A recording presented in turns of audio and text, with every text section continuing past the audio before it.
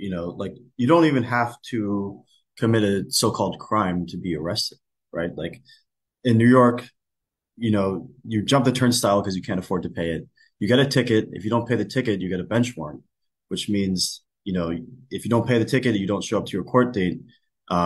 There's now a warrant out for your arrest because you can't afford to pay the ticket. Same thing with parking tickets. It's shockingly easy to have a warrant out for your arrest just because you can't afford to pay.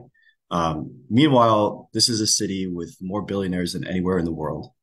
Um, you know, it's the home of Wall Street. Like you talk about wage theft and corporate, you know, taking people's money, taking people's tax money and not paying it back, not paying people a fair wage.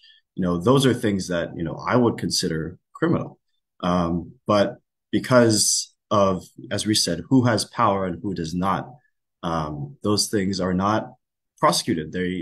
Folks don't see justice from these corporations.